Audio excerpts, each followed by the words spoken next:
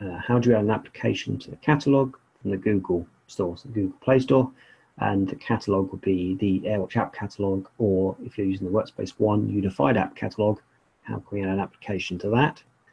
So if we just jump across and go into Apps and Books, it's not an internal, it's going to be public because it's coming Google Play Store.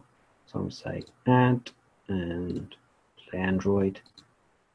And if we use search for App Store, so if I just do VMware as my keyword,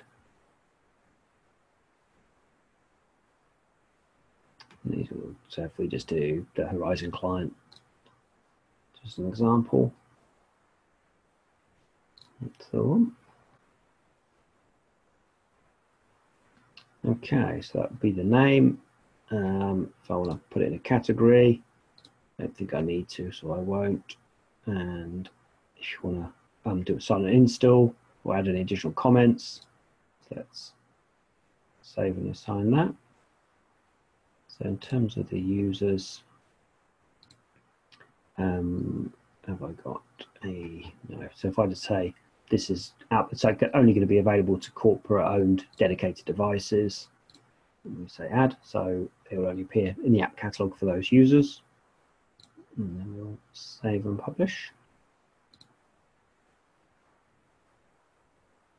And then we just filter the list by Android.